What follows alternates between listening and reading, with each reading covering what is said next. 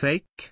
Charles breaks silence on first meeting with Lilibet made Meghan's darkest truth come out.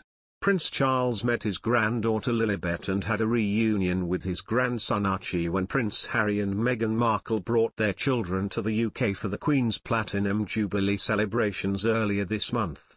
Prince Charles finally met his granddaughter Lilibet face-to-face for the first time during a very emotional meeting earlier this month, a royal source has revealed.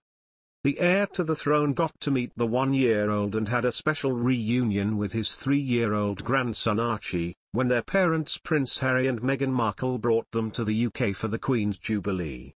Both Charles and his wife Camilla, the Duchess of Cornwall, were said to be absolutely thrilled to see Harry and Meghan and their children when they travelled briefly from California for the celebrations earlier this month. Harry, who quit as a senior working royal in 2020, has had a troubled relationship with Charles, telling how he felt let down and how his father stopped taking his calls at one stage. The couple left the monarchy in crisis after using a bombshell interview with Oprah Winfrey to accuse an unnamed royal of being racist towards their son before he was born, and the wider institution of failing to help Meghan when she had suicidal thoughts. But a senior royal source, at the briefing of Clarence House's annual review, said it had been wonderful to have the Sussexes back in the UK at the start of June. It was fantastic to see them. It was wonderful to have them back in Britain, the source said. The Prince and the Duchess were absolutely thrilled to see them. The Prince, of course, hasn't seen his grandson Archie for a bit of time, and so it was very, very, very special to have some time with him. He hadn't met Lily, his granddaughter, and so to meet her was very emotional, a very, very wonderful thing. Lily had her first birthday during her stay and also met her namesake great-grandmother, the Queen, for the first time. Harry and Meghan appeared at the Jubilee service of Thanksgiving in St. Paul's Cathedral but sat far across the aisle from Charles and Prince William and wife Kate, and did not take part in any other public Jubilee festivities. The couple stepped down as working royals and moved to the US in 2020, causing a stir in the royal family.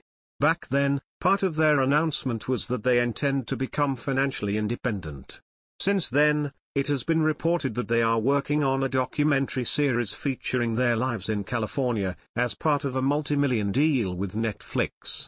A royal biographer recently blasted the couple over their intentions to showcase their day-to-day lives, including their children, in exchange for money. The Duke and Duchess of Sussex have 2 children together, Archie, 3, and Lilibet, 1. Speaking to Bella magazine, Duncan Larkham suggested the 2 toddlers are very likely to be on screen. He said, "How could you have a fly-on-the-wall docuseries and not feature the children?"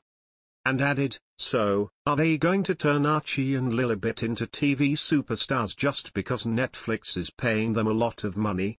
Adding of the details of their reality series, Mr. Larkham shared, "If the sums of money involved are accurate, Netflix are going to want more than footage of Prince Harry doing the washing up."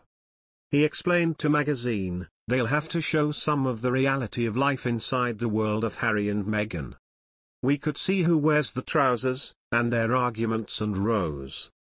You can imagine the revelations that could come out from conversations being filmed and broadcast."